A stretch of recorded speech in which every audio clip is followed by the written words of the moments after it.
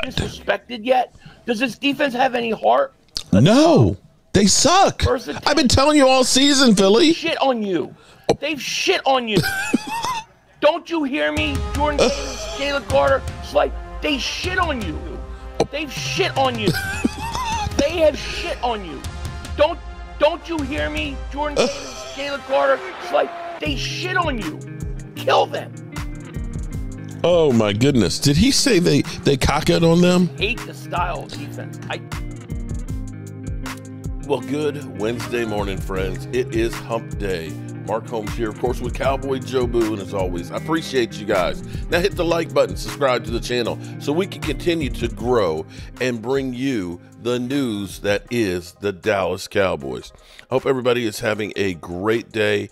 This week is flying by. This is week number 2 of the NFL season, and we're getting ready to take on, of course, the New Orleans Saints, and there is this is crazy, a hurricane that should be actually hitting the Louisiana coast, and hopefully it won't be doing a lot of damage to New Orleans. I've been there after the destruction and all that.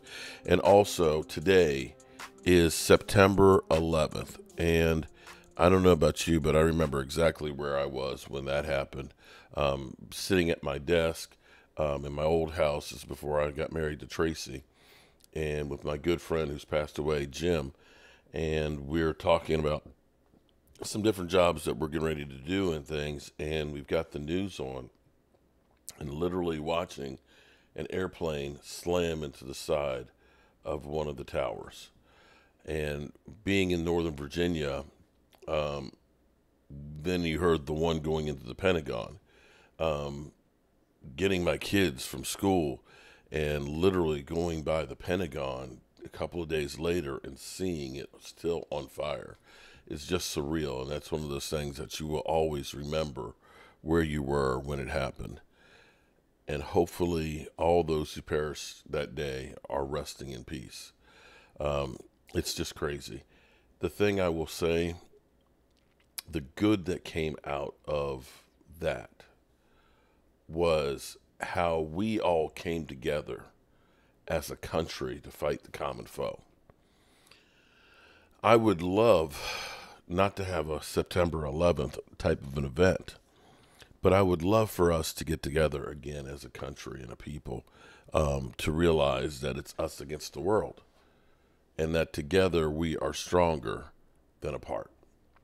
So here we are, the Dallas Cowboys getting ready to take on the New Orleans Saints, and we've got all kinds of stuff that's going on. So Jerry Jones is feeling good right now. Jerry is definitely feeling really good about finally getting Dak Prescott.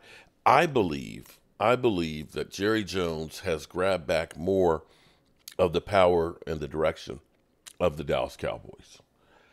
I think, in some regard, rightly or wrongly, I think that a lot of the things that happen, it's like he gets blamed for them, whether he's making the calls or not.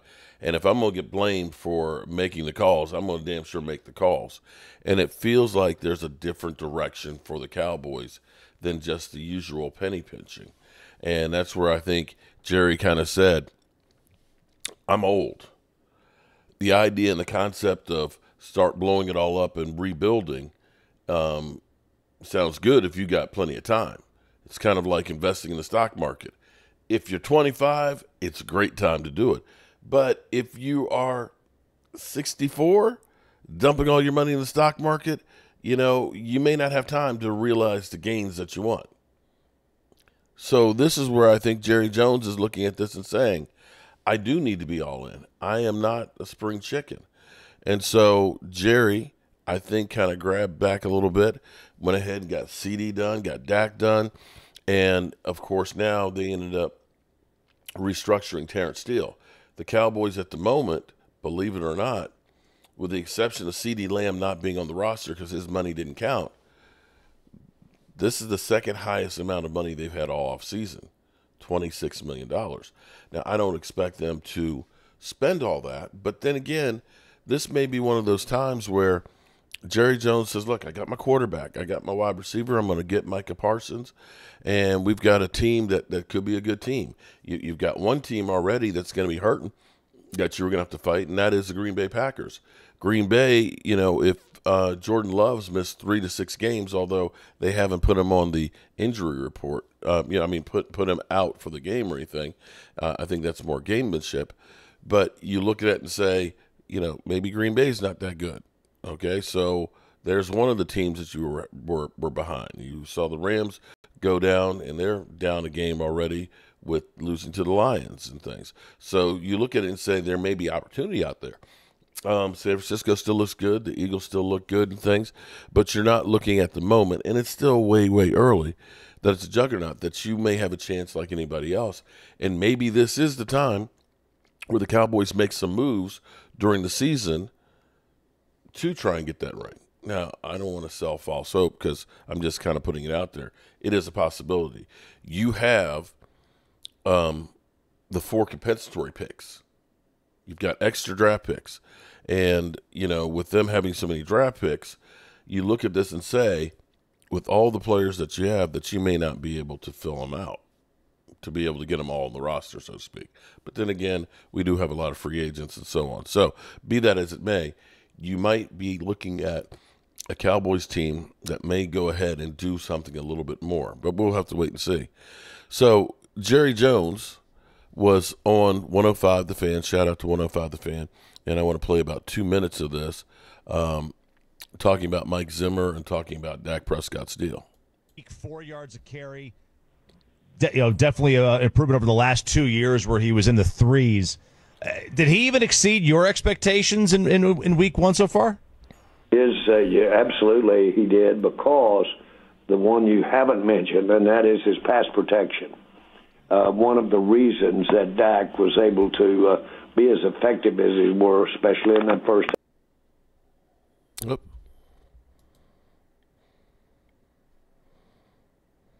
half, was Zeke's protection. It was outstanding. And, I mean, it was meaningful. He needed to make those blocks. Like I'm saying, those guys were formidable coming on that front for Cleveland. And Zeke did an amazing job. He graded out in that area as well as anybody we've ever had. Jerry, you guys split the workload and the snaps roughly 50-50 between Zeke and Rico Dowdle. Is that kind of the ideal spot for you moving forward? Do you think just them kind of having an even split? I don't know. We'll see how it goes. Either are capable of playing more, let's put it like that.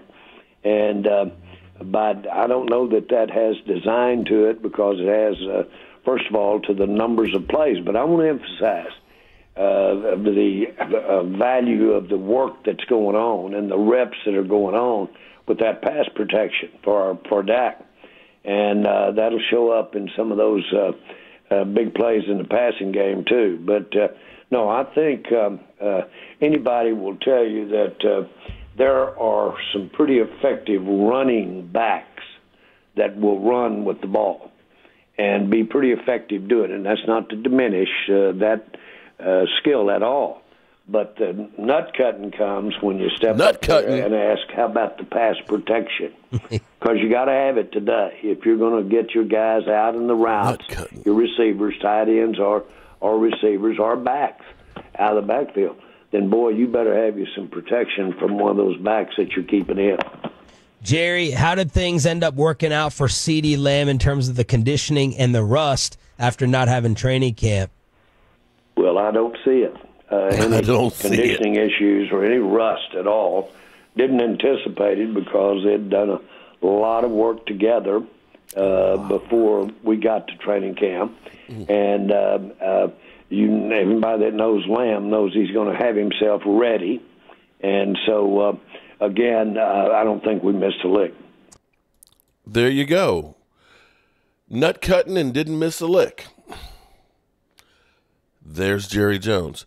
Now, here's an interesting piece here, because CeeDee Lamb, talking to Kay, had said that Kay Adams, that had he not gotten a deal, he was not playing. This is kind of interesting. Contract's done. The ink is dry, so now you can tell me. Would you have shown up if you didn't have a deal in place week 1?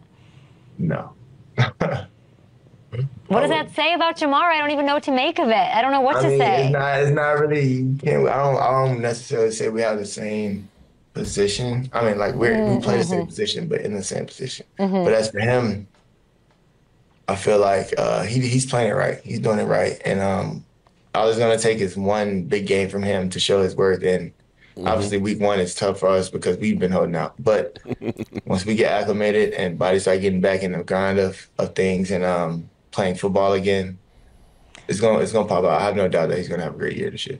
Yeah, I There hope we he go. does too. And I get that, final year stuff is different. You were in different, you don't mean different position. You mean you were in different places with your Yeah. contract and stuff like that, Right. just to clarify. I knew what you were saying. The contract's done. The ink is dry, so now you can tell me. So that's really interesting that he was prepared to hold out. Now, let's be real here.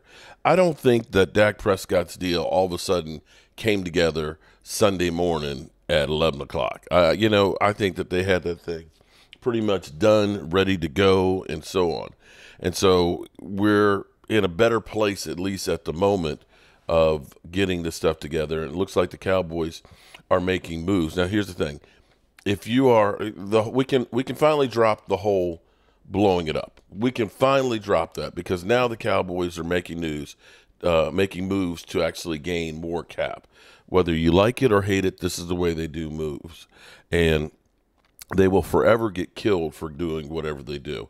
The thing that's always still crazy is it doesn't matter. It really just doesn't matter what the Cowboys do.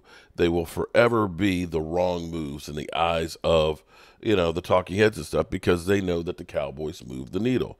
Regardless of whether it's right or wrong, you talk about the Cowboys, even if you're saying something that's just plain stupid, Mike Tenenbaum, or Dan, you're lousy, that people will watch just because you're a freaking idiot. I'll put the clip up and say, how stupid is this? For Mike Tannenbaum, who is unemployed from his job as a front office and GM from the Jets in Miami because he couldn't get it done, you can see why when they come up with things saying Sador Sanders, I see him. Why? Because he's just a hot name. You literally have nothing basis-wise other than that's a name guy and it's salacious. The fact that you had Sador, in that game that they were getting mollywopped, and you got to blame Dion for not addressing the offensive line and getting his son killed. I thought he was injured, but basically he just said, screw this, I'm out of here, and leaves 2 minutes left to go to the game. And that's not a sign of leadership. And the whole idea and concept that the Cowboys would just go ahead, as we look at situations like Russell Wilson, may not get back on the field. Now, he may have actually lost his job to injury from that guy being great to now you start now looking at Joe Burrow and his injury history, and they start off looking terrible. All of the people that you look at and you say, that's a great quarterback, that's, you get that guy, they're few and far between. And for the Cowboys to just say, meh, we'll just move on and get rid of that guy is just stupid. Now, the funniest thing is I'm seeing some of the programs that are swinging from the Eagles, that great win that they're headed for the Super Bowl, or San Francisco, great win, that offense and all those offensive weapons and Brock Purdy and everything else. The Cowboys is like, meh, nothing. So that's okay. And I hope it stays that way. Speaking of that, let's hear the talking heads who, as I've told you, I'm telling you, there's a cycle to all of this. The Cowboys losing the playoffs, they're the worst team of all times and a big disappointment, even after making the playoffs and winning 12 games, as opposed to the Jets that go out and get an Aaron Rodgers and end up being nowhere near the playoffs, or the Washington Commanders that forever go out and get people and never make the playoffs, or any of the other teams, or the Giants that paid, Daniel Jones $40 million and he's ass. Of course, the Cowboys are the biggest disappointment, always. But we go through that cycle, then we go through free agency where people go through and they get the big names that some of them end up being Russell Wilson, or Randy Gregory, who's currently being sued by the Denver Broncos, his former team, as well as the team he signed and took $3 million for and decided not to show up. So we get all excited about those teams that make these name moves, and then the Cowboys make ones like Eric Kendricks. How many people were happy about it? Oh, man, we got it. But, I look back and say, well, we could have done that a couple years ago with Bobby Wagner. But be that as it may, people will get excited about the big names, the big signings. They sell a whole lot of hope. Now, I'm not going to say that the Cowboys have done enough in the past. They haven't. But they've done a lot more and a lot better than a lot of teams have. So you go through the free agency, and it's the Cowboys, least spenders in free agency. They suck. Well, part of the reason why they're not the big spenders in free agency, if you think about the Eagles, until they got Devontae Smith, how many wide receivers did they draft? Ragar, right? Instead of Justin Jefferson, Dakota Whiteside. They had to go out and sign A.J. Brown and trade for him because they couldn't draft those guys. And that's where you look at it and say, well, the Cowboys drafted CD, they drafted Jalen Ragar. Not exactly, you're not going to go out and look for another free agent wide receiver if you get CD Lamb. And that's the difference with the Cowboys not spending money in free agency. Would it be nice if they spent a little bit more to top it off? Yes, it would. So you go through that, and then you go through the draft, and it's always, the Cowboys didn't really help themselves. But then the Cowboys end up finding undrafted rookie free agents like Terrence Steele, who's a starter. They end up finding in the draft, Deron Bland as a fifth-round pick, and then they also get Carson as a fifth-round pick who's replacing Deron Bland. So they look at it and say, Stephon Gilmore, do we want to pay him $9 million to come back and he's old? Or do we want to go ahead because we trust the process, oh my God, I said it, of the guys we've brought in? And apparently having Al Harris and your coaching staff that knows D-backs, it's one thing it seems like we can keep finding are really good defensive backs. So we go through, by the end of training camp, after literally trashing us all off season, it's then Super Bowl or bust, which is to me the craziest notion out there. You can't say that this is the worst team in the world, that the coach is an idiot, that the running back is old and over the hill, that literally the Cowboys have the best running back tandem if it were 2018. You can't go through and say they suck ass, their GM stinks, and their coach is an idiot, and then say it's Super Bowl or bust. But that's exactly what they do. Nah, this feels like it could be a season ender. Yeah. Maker. So I truly believe we're going to see a version of the Cowboys that we haven't seen in recent years. We're going to talk about them in a moment, but let's let the man who owns the team talk about them first. Jerry Jones, as you may have heard, gave Dak Prescott the biggest contract in the history of the NFL, and then yesterday he was talking about his expectations. Listen.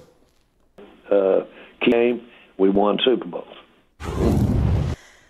That is factual, right? I mean, it is an accurate statement. Actually, Dak has played 8 seasons. Troy Aikman won 3 Super Bowls in his first 8 seasons in Dallas. That's the one thing missing from the resume. Can we just have a moment, just a feel-good moment? Like, we finally got to the point where the guy got his money, and here comes Jerry Jones already making us, talk about, Dak on the hot seat, essentially. I was there. I was there at that game. We talked to Dak after the game. This felt like elation. This felt like, yes, they finally got our guy. And Jerry starts off the week with, obviously the expectation is like Super Bowls, which he's not wrong. But it should be every year. But the expectation for this team has been under as much pressure as any player in the NFL for the longest time. Does having now the biggest contract in the history of the sport, does it increase the level of pressure a player feels? Yeah, I can't imagine that Dak Prescott can feel any more pressure that he's felt through the course of his career. Serious. At every turn, it's been us talking about it, them talking about it, Jerry. Okay, let me say this. So how is it now more pressure on Dak Prescott now that he has $230 million fully guaranteed? I don't see how that is. I would say not having the contract would be more pressure, because if I don't perform or if I get injured, I'm not getting that $231 million. You follow? So I don't know that. I don't think there's any more pressure today than what Dak Prescott puts on himself. But go on. Holding out the money to the last minute every single time. I don't think this matters to Dak Prescott. Maybe it matters to Jerry, but they scored, which they couldn't do last year. All that is improvement. Howie Roseman got the Eagles better, too. Mm-hmm. Detroit is better. San Francisco's better. Like, the teams you're playing are legit. Jerry didn't go. He signed his guys.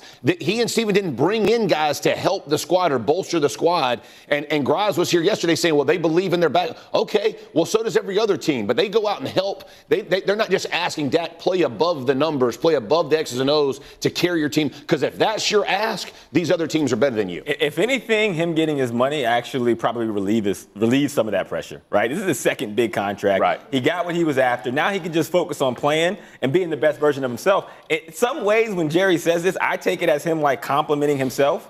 Like, listen, you got to know I'm not just some guy, right? And he's being like, every time I give somebody money, it's because they're going to bring me a Super Bowl. Yeah. So that's what it felt more like than putting him on a hot seat. Kmart, you were there. Yeah. Did that game in the building, I know how we handled it Monday, did that game feel like it was more a referendum on how good the Cowboys are or how not so good the team they were playing was? The pregame was all about Dak and his money. Postgame, it was what Deshaun Watson was that. That's really the storyline. So in that Cowboys visitors locker room, even CD was talking about like, yeah, I didn't really play well. You know what I mean? Like I did okay. Everybody understands, like, that Browns team, for as tough as they are, that was not a good showing by the Browns, and that wasn't a great showing by the Cowboys. They were a playoff team a year ago with Joe Flacco at quarterback. That team is really good. And the Browns, you're talking about. Yeah, the Browns. Yeah. That team is really talented and very good, particularly on defense. I think the Cowboys should be proud of the way that they controlled that game from start to finish and answered some of the questions. They're going to need to continue to answer these questions, but they answered some of the questions we had about their offensive line and their ability to stop the run. Defense, yes. They play a Saints team that just obliterated Carolina. Another one. Are they really much better? Was that just about the Panthers? This is an interesting game between these two teams coming up this weekend. In the meantime, Hawk, you haven't been here for this. I have not. What do you like for breakfast? Pancakes. Pancakes. Yeah. Right now. Right. Pancakes is. So we'll end it right there. All right, good people. It's Cowboy land. There, of course, will always be plenty of news. I'm grateful. I'm happy. I'm ecstatic that I am a Dallas Cowboys YouTuber because there's never a lack of material. Hope you guys have a great day, and I will see you soon. Peace.